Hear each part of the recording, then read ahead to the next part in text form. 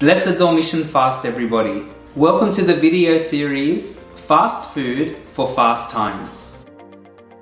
This series is for people who want to fast but think it's too hard or they're too time poor to prepare the meals.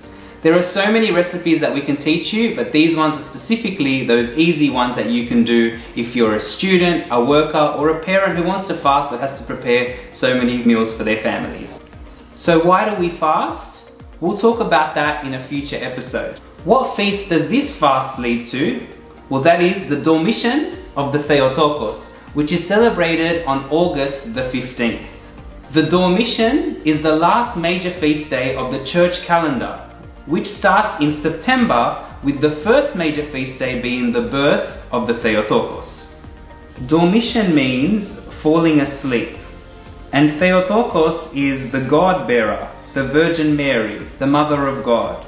So on this feast day, we celebrate or commemorate the falling asleep of the Virgin Mary. Here are some of the ingredients that you're going to be using over the next 2 weeks. So we have a lot of vegetables, especially the mushrooms, which are a great replacement for meat during this period.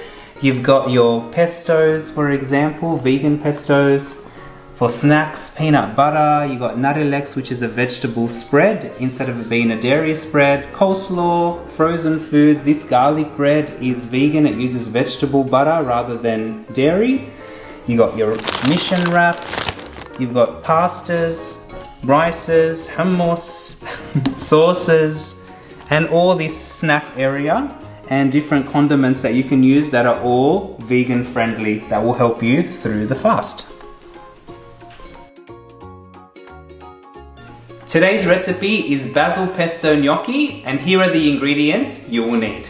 Traditional gnocchi, Sakla vegan pesto, so make sure you get the one that says free from gluten, dairy and wheat because there's 2 types. Pine nuts and some olive oil. Always remember to wash your hands first.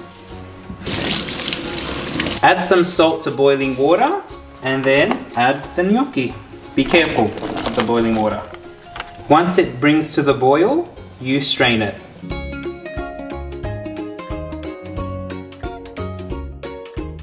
In the same saucepan, so that you don't have to have too much jelly, add some olive oil, add the pine nuts, keep stirring it because they get brown very quickly, and once they've gotten a little bit brown, add the pesto. Stir it through quickly, and then add the gnocchi.